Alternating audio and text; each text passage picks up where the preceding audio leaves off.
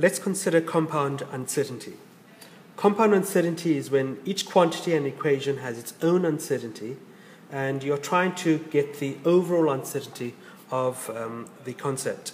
So let's think, for example, you've got an equation of kinetic energy, and we've got another equation of velocity. In this case, you can have an uncertainty for both the mass and the velocity, and they can be different. And you can have an uncertainty for the displacement and the time, and they can be different as well. But you are asked to find the uncertainty of the kinetic energy in this case and the velocity in this case. Here the mass is multiplied by velocity. When the two quantities are multiplied, you need to add uncertainties. In this case, you've got displacement divided by time.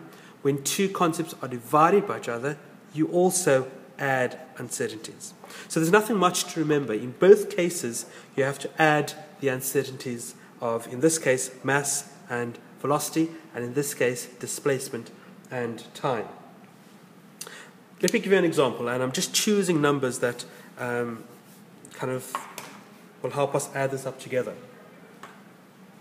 So if we assume that mass has an uncertainty of 3.5% and velocity has an uncertainty of 2.0%, and let's for now just ignore this value here, all we do is your percentage uncertainty of the kinetic energy would be 3.5 plus 2, and that gives us 5.5% as the percentage uncertainty of kinetic energy.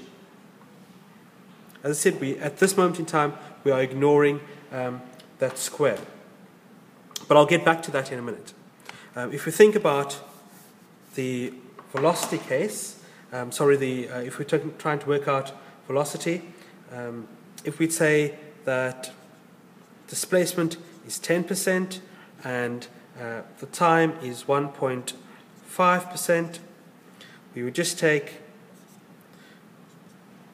10 plus 1.5, and the percentage uncertainty for the velocity is 11.5. So in both cases, you just add that to that, and you add that to that. You add the percentage uncertainties of both. The quantities that have powers attached to them, like the velocity, is something that we need to also consider. So if the mass is 3.5 and the velocity, as we said, is 2, really what happens when there's a power attached to something, if it is squared, that uncertainty needs to be doubled. If it is cubed, that uncertainty needs to be times 3. If it's to the power of 4, that uncertainty needs to be multiplied by 4. So in this case, really, the true answer would be 3.5 plus 2 multiplied by that 4. And so what we would get is 11.5%.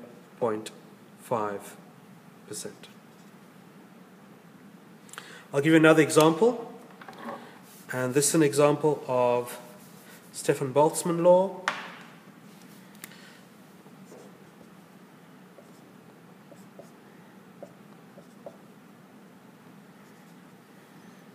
So let's say that has a percentage uncertainty of 2%, that has a percentage uncertainty of 4%, and that one has a percentage uncertainty of 5%.